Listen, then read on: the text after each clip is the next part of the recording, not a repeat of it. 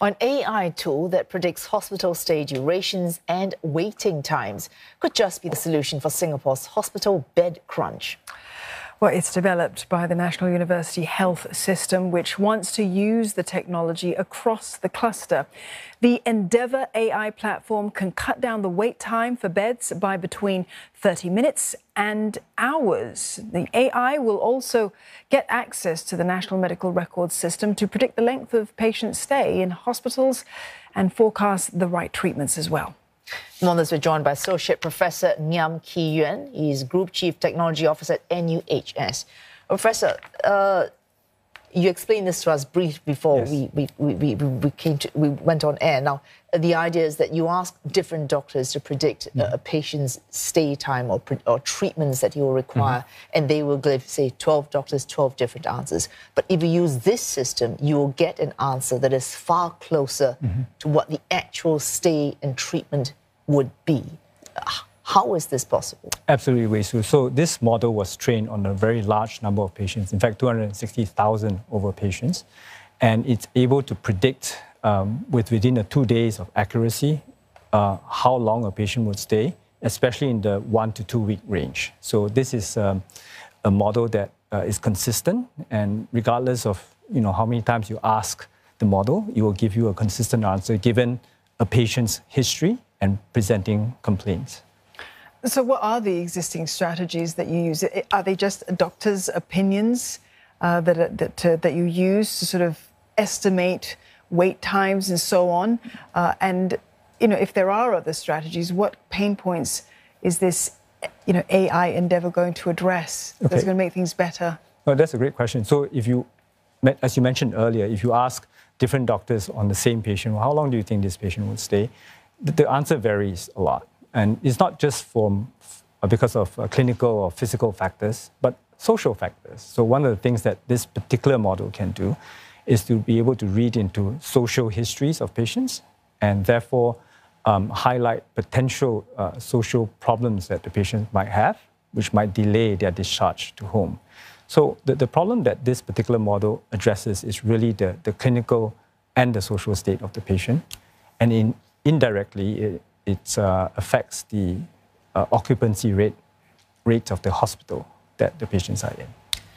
Sorry, I would imagine, this is as a layman thinking, a doctor, a person would be better able to understand both social factors and clinical factors, and also how they interact with each other.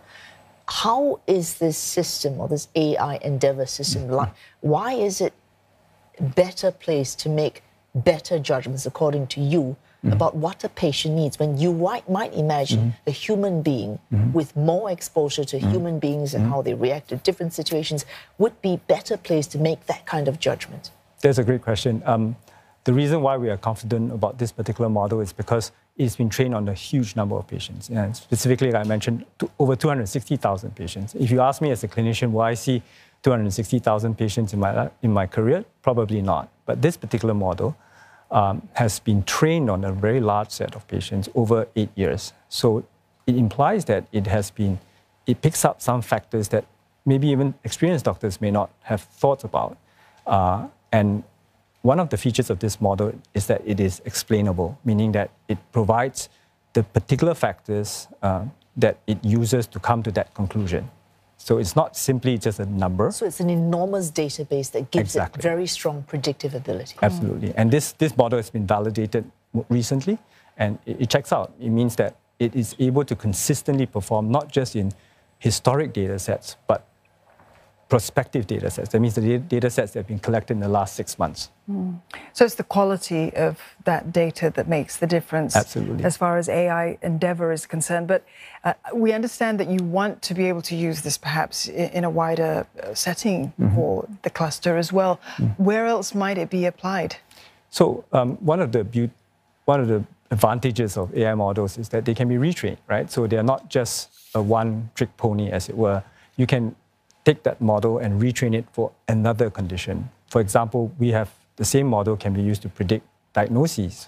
So we do have a model that is able to predict diagnosis. But as you can imagine, because it's making a clinical claim, there are relatively higher regulatory barriers for us to pass before such a model can be deployed in practice.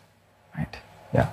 All right, so a final question, picking up on what John's saying, where essentially what you're doing is you take very large databases and you build on it. It makes predictions which you can then factor back into your database. This kind of knowledge acquiring and knowledge prediction, where else can you use this apart from hospital bed crunch? Yeah, sure. So the same method and the same models can be applied to, helping doctors with diagnoses that was previously may have been quite difficult, and also to areas such as predicting whether a patient may have a disease like cancer, for example. So who should go for cancer screening? Those are difficult questions for any clinician to answer. So it is hoped that in the future, with further development and training of such models, we will be able to predict those hard to predict type of disease conditions. Just one quick final question to you about this, because it does involve so much data and personal data of patients. How can you ensure patient data is secure and kept private? Absolutely. So from about 2018, we had developed yet another platform called Discovery AI. That was the basis in which we de-identified and made the data clean enough to train such a model. So this is derivative of the work that was done years ago. Oh, thanks so much for joining us this evening. Associate Professor Ngiam Kee Yuan, Group Chief Technology Officer at NUHS.